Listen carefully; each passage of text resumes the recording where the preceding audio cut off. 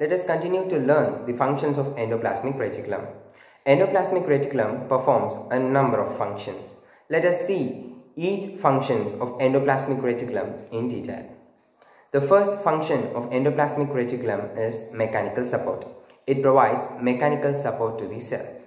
How it provides mechanical support to the cell? Well, it divides the fluid content of the cell into different compartments and thereby it provides mechanical support to the cell. Hence, it is referred to as cytoskeleton of the cell. The next function of endoplasmic reticulum is transport. It acts as a circulatory system. It transports lipids, enzymes, proteins to various parts of the cell. How it transports those proteins, lipids to various parts of the cell? Well, that's a good question. It transports those proteins, lipids, enzymes through the formation of a vesicle. Since vesicle is one of the structures of endoplasmic reticulum that are involved in this process of transport. Hence, endoplasmic reticulum function as a cellular circulatory system. The next function of endoplasmic reticulum is protein synthesis. Since ribosomes are being attached to the rough surfaces of the endoplasmic reticulum, which mediates the function of protein synthesis.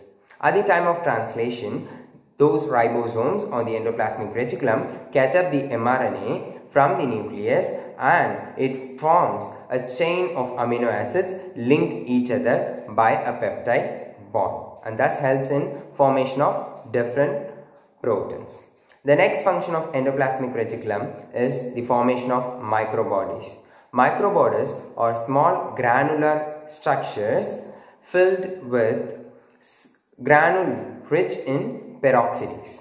Peroxidase is an enzyme that performs oxidation. What are those microbodies? Microbodies are peroxisomes and glyoxysomes. Peroxisomes and glyoxysomes are small organelles found within the cell. They mediate the process of oxidation. Peroxisomes is not found in all the cells. It is found in cells like yeast, protozoa, liver cell, kidney cell and in some higher plants. Glyoxysomes are nothing but specialized peroxisomes found in higher plants and filamentous fungi and there also they perform this oxidation process. The next function of endoplasmic reticulum is synthesis of cholesterol and steroid hormones.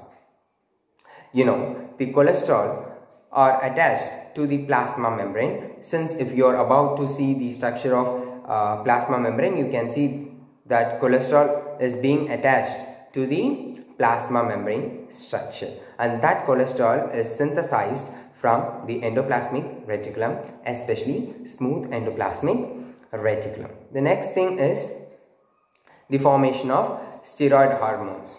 So steroid hormones are also not produced in all the cells. It is produced in testis, ovary and adrenal cortex. A perfect example of the steroid hormones is testosterone.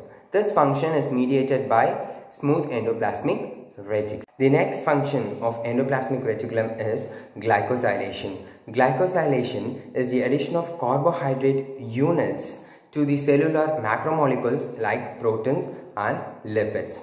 Thus, it forms glycoproteins and glycolipids. Glycoproteins is made up of a glycogen and a protein. Since glycogen is a carbohydrate and hence it is a protein and a carbohydrate and the process that the protein and a carbohydrate binds together is referred to as glycosylation. Glycosylation is mediated by an enzyme called glycosyl transferase. So it mediates the addition of carbohydrate unit to the polypeptide chain of the macromolecule. The next function of endoplasmic reticulum is storage of calcium ions. In sacroplasmic reticulum, that is the endoplasmic reticulum found in the muscle cell, at the time of muscle contraction, the endoplasmic reticulum releases a number of calcium ions into the cytosol and helps in muscle contraction. At the time of muscle relaxation, these calcium ions, large number of calcium ions, are pumped back into the endoplasmic reticulum, and thus it helps in muscle contraction and it stores the calcium ions. Storage of lipids. It helps in the formation of triglycerides and phospholipids. It also stores lipids. And phospholipids, it is the structure of plasma membrane, and this triglyceride is formed of 3 fatty acids plus glucose gives the triglyceride. The next function of endoplasmic reticulum is glycogenolysis. Glycogenolysis is nothing but the conversion of glycogen into glucose. It is mediated by the enzyme glucose 6-phosphatase, and this enzyme is found inside the endoplasmic reticulum, and this function probably happens inside the endoplasmic reticulum, which converts the glycogen into a simpler carbohydrate molecule, that is glucose. The next function of endoplasmic reticulum is detoxification.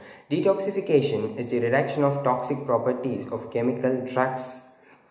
Okay, so how detoxification occurs? It happens through oxidation or reduction or hydrolysis or through means of any other processes.